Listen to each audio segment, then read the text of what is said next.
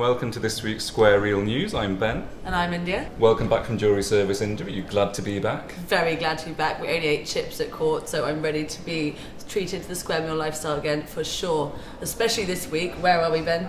We are in Socheru, very excitingly, the new Jason Atherton restaurant. We've got a sneak preview of it. It opens today. In a few moments, Mr. Atherton himself will be telling us all about his latest projects. What else have we got going on this week, though, India? Well, actually, it seems like everyone else has made way for this big opening. There's not much else going on, so I think we should go and talk to Jason immediately. Let's. Why not? I opened a Japanese restaurant because, you know, it's one of my favourite cuisines. I've followed Japanese food for quite a while now, since it became a little bit more notable when Michelin opened up there many years ago. And 7 years ago, one of my very young, talented chefs, Alex, showed an interest in Japanese cuisine, so I sent him off to Japan to work with Chef Murata at Kikonoi, and he came back, cooked me dinner. It was fantastic, and then we started pursuing our dream of opening up an izakaya. It's very simple, really. It's like a Japanese gastropub, but with everything in Japan, it's taken to another level. The sea bream sashimi. It's my favourite because all the sashimi here is very much like it is in Kyoto. It's dressed rather than just being the classic sliced and served on ice. And each one's dressed with a different vegetable, marinated in something different, and then a different either fresh wasabi or chili or whatever it may be, a dressing just brushed on.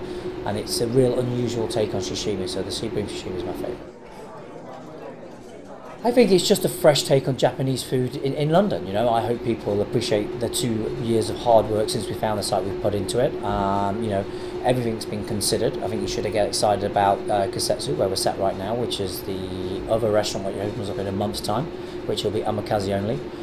15 courses, 10 for lunch, 10 for dinner. And then also, on top of that, we have a very cool cocktail bar in the basement called the Seven Tales of the Samurai, which is based on a very old Japanese fairy tale, which is taught to children. And we have everything from vending machines to cool cocktails to funky Japanese hip-hop. So it's a cool place to come and hang out. Never say never, but at the moment, no. I think I'm done with the foreign restaurants for now, because I'm getting tired, Ben, I'm getting old, and I need to stay at Pond Street a little bit more, and I enjoy being behind the stove. So it's very difficult, you know, because whatever we do, we like to do 100%, and I still love to cook. That's why I stopped doing TV so much, and, you know, to spend more time in the kitchen. We are working with Land Securities for the new Nova building, so we're doing a Italian restaurant down there with Paul Hood. We don't have a name for it yet, but it's going to be loosely based around pizza, grill, and salads and crudo, which you get along the Mediterranean part, you know, Sicily and Sardinia and stuff like that. So it's going to be, you know, a real fun project. We're looking forward to it. Yes, of course. You know, every restaurateur should get restaurant envy. Otherwise, he's too smug in what he has himself. We all should aspire to have. And some are for cuisine, some are for interior. You know, when I first went to Chiltern Firehouse, I loved the ambience, I loved the interior. I think Co did a really great job in designing that space. So I had restaurant envy for a little while for Chiltern Firehouse. Cuisine-wise, you know, I'm a massive fan of Brett Graham at the Ledbury. I think his food's fantastic. And you know, Park Shinwa, it was like being in a film set. It was like being taken back to the 1920s in downtown New York or Hong Kong, to some crazy Quentin Tarantino film set. So that was kind of fun. We really had a great time there. So yeah, of course we'll get a restaurant envy, but restaurant respect, I'd like to call it, rather than restaurant envy. You know, I'm always really impressed by the hoppers. I think what he's done there is just sensational. No one knew I was going. I popped in on my own. I had a quite quick bite to eat. And I just thought it was fantastic. I've also popped into Bao because it's next door to Social Eating House. I've been with Paul Hood a few times, and I'm just always really impressed by what those guys do. They're very professional. It's very urban. It just feels right for London.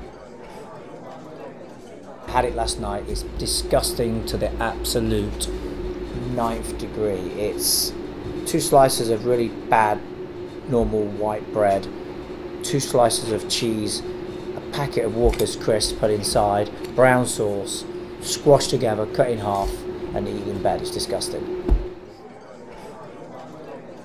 It's a common knowledge that I'm a big Margaret Thatcher fan. I'd like to have cooked for Margaret Thatcher. I'd like to have met her. I'd like to have had a conversation with her. for sure. Living, you know, I'm a sucker for Hollywood, so you know, I'm a huge Ryan Gosling fan. I think he was awesome in Drive, so I'd like to cook for Ryan Gosling and have a little chat with him. That'd be kind of cool. Probably a complete lunatic on the dole somewhere, causing trouble.